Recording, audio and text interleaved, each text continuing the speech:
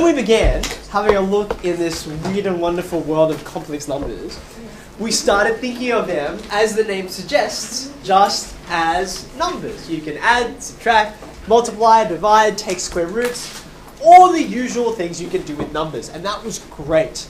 But we learned very quickly that if we take these numbers, and being that they have two dimensions, right? They have this real part and this imaginary part.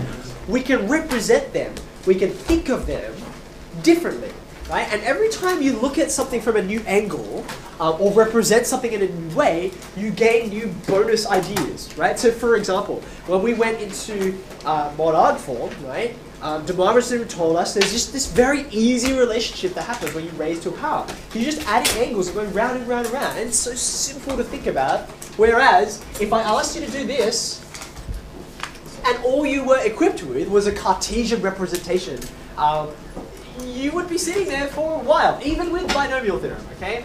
It's just so much more elegant to do it in mod arg form. So now we're going to look at yet another way. Complex numbers are just so versatile. Yet another way of representing them, which again will give us all these extra bonus sort of insights that we'll get. Okay? So, complex numbers as vectors. Let's get a definition on the board. What's a vector? A vector is... I was so excited. Me too. Both rectangles and direction. Okay, so again, two key ideas, right? When we were having a look at x plus I, y, it was just horizontal and vertical, right? Horizontal and vertical. When we talked about mod arg form, we were talking about modulus, size, distance from the origin, and an angle, right? This idea that we're about to write down, magnitude and direction, is very, very similar. Like, it almost feels like the same thing. Magnitude, what that corresponds to is it's very similar to this idea of modulus, right? It's like, how big is this number? Modulus. Right? That's what it's related to. And direction, clearly, is what arguments and angles are about, okay? But there is a subtle difference, and let me try and illustrate it. Yeah? Still the complex plane. Yep. Still. Oh yeah, sorry. Old habits die hard. Thank you. Okay, so we've got real and magnitude. Okay. Now if we think about magnitude and direction, what we're really trying to think about is, rather than complex numbers as a point, like here it is, right? Not so much geometrically the point, but geometrically the interval from one point to another. Okay? The interval from one point to another. Okay? Now, we would usually call this guy Z1, right? And in fact, I will call him Z1 in a second. But if I want an interval, right, I need 2 points, right? It's like a start and an end, okay? So therefore, I'm not just going to call this Z1, I'm going to give it a name, just like the names we have for all the other points in the past, like a capital letter. Okay, so I'll call this one, because it's my first one, I'll call it A. But what it represents is my complex number. In this case, I need 2 of them, so we'll call this one Z1, as is our convention. Okay?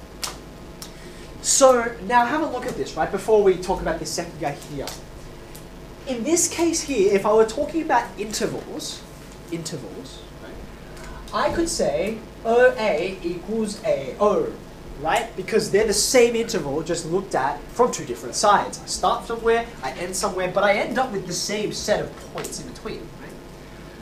But if you think in terms of direction, and now I'm writing vectors to indicate I'm going from one to another, right?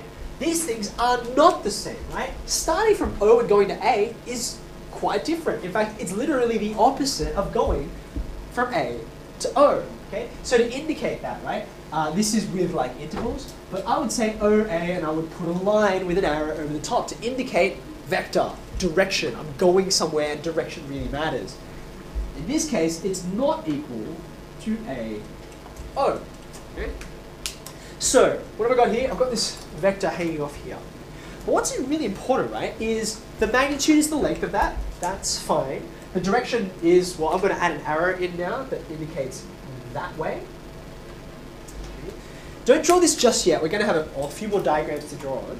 But if I were to draw this same interval and an arrow like this, right, or like this, or like this, do you see that all three of these new vectors that I've drawn, you know, within reason, sorry, you know, just give me benefit of the doubt, okay? They're all the same magnitude and more or less the same direction. In fact, these vectors are all the same vector, okay? Yeah. But how can you express an imaginary number as just like like it doesn't have to start from the origin? Yeah, okay, now here's the whole point, right? If I'm thinking of, back in terms of modulus and argument, right? I am literally, by definition, measuring from here, and then you go a distance, and then I measure from here, and you go up an angle, okay? But a vector is not about modulus and argument, despite how closely related those ideas are. He's about, well, how far are you gonna take me away, and which way do you want to take me, right? And they don't care about where you begin, or, well, yeah, because they don't care about where you begin, there's not a positive real axis that you're measuring from, and there's no origin that you begin from. They're all the same vector. Now, we do distinguish between them, and I'll introduce some language to show you that. But just this idea of focusing on the actual interval as opposed to focusing on the point, that's the key difference between thinking of them as vectors or as points on a plane. Okay? All right, so magnitude and direction. There's A, Z1. Let's put Z2 on here. And again, because I want to have some language that borrows my language of points, I'm going to call it B. Very unoriginal. Okay, now, if B is up here, then OB would be this vector. Okay? Now, borrowing what you already know about complex numbers and how you add them and what that means geometrically. Okay? For instance, just as a first example, where would Z1 plus Z2, where would it be on this diagram? Okay. Now, with our parallelogram law, right, in fact, I'm even going to draw a parallelogram on here.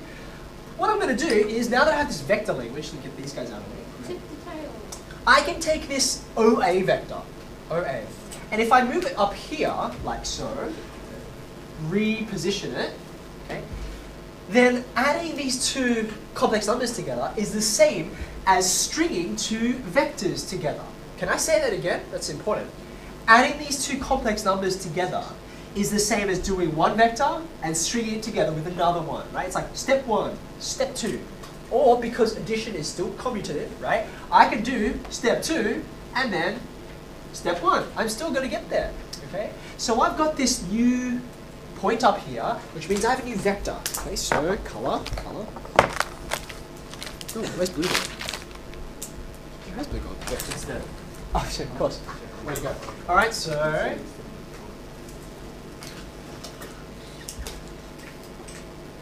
okay, so what I've got in blue there, if we call this point C, okay, the vector OC, that represents the vector Z1 plus Z2, right? No, I'll stay with Y. Okay. So let's formalize some of this, and I'm going to give you some new language for it. I'm going to say OC, and I'm going to put that line over the top to indicate it's a vector, it's got a direction, right? Because OC is from the origin, okay, it's from the origin, it gives me the position over here. So it's called the position vector, right? It's the position vector of Z1 plus Z2, right? Excuse me. In addition to that, remember we said, you've got this parallelogram happening here, right? OACB. So immediately, like, what is this blue shape? It's a diagonal of this parallelogram, right? So I can say the magnitude of this vector here, right? And that vector represents Z1 plus Z2, right? So I can still use my same modulus notation because it's referring to the same numbers, right? The same values. That is the length of, it's the length of this diagonal of the parallelogram, right?